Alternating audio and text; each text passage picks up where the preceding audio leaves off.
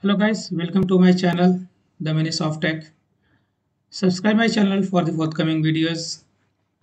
Okay, so today we are going to see how to uninstall SSMS and install SSMS.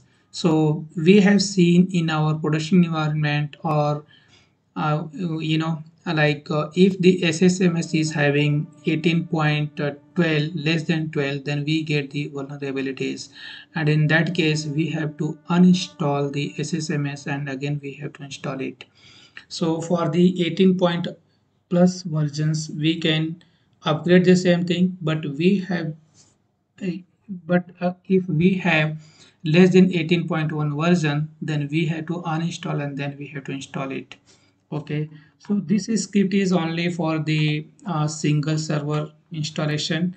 If you want me to prepare for the multiple servers, so I ping me in the chat or in the videos in the comment box and I will share with you.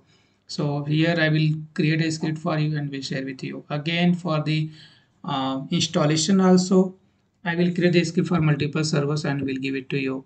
So this is very useful.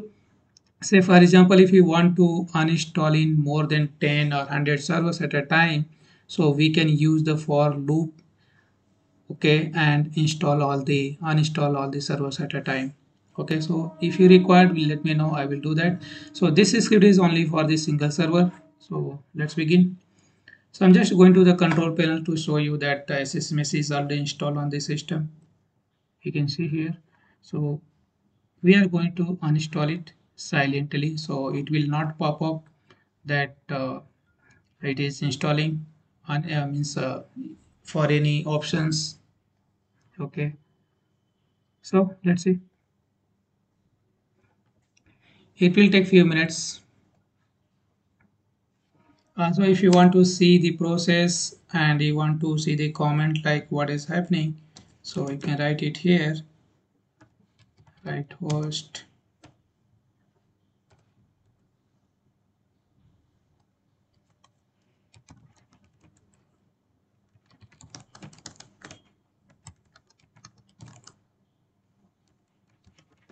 Okay, so here you can see that it is showing that uninstall.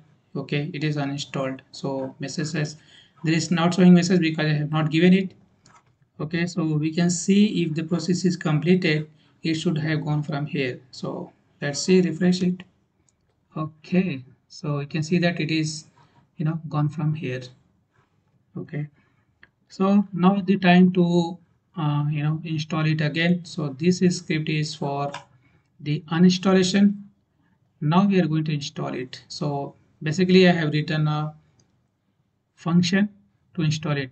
Again, this is script only for the single server, but if you want to use it for multiple servers, let me know, I will create for you. Okay, so let's see.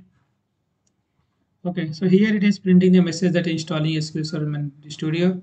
So it is asking, it is a security that is asking for to allow the installation. So here you can see that installing SQL Management Studio is going on. So I have created multiple scripts to install 10 servers or even 100 servers at a time, and the installation will go in parallel. So just in 10 to 15 minutes you can install 100 servers at a time. So let me know if you require this script, I will share with you. So this script is only for the single servers, not for the multiple servers, and again you have to run on the same server. If you want to run on the multiple server at a time and all those are the um, remote servers, so I can create a script for you. Okay, so it will take few minutes to complete it, but if you go to the control panel, you can, it might be showing that the installation is in progress, so you can see that it has come here. Okay, so yeah, let's wait for a few minutes, it should be completed.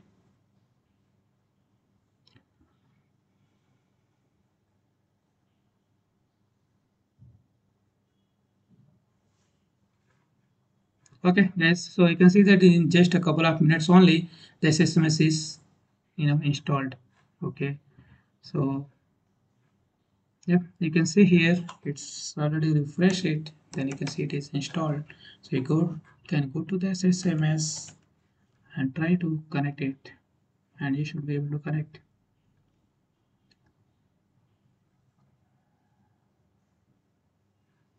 Okay, guys. So that's it about the uninstallation and installation of SQL Server. Hope this video is helpful to you. Like my channel and subscribe to my channel for the forthcoming videos. So I'm preparing the videos for the PowerShell as well as the SQL Server as well. So if you subscribe, you can get the more videos. Yeah, thank you. Thank you, guys.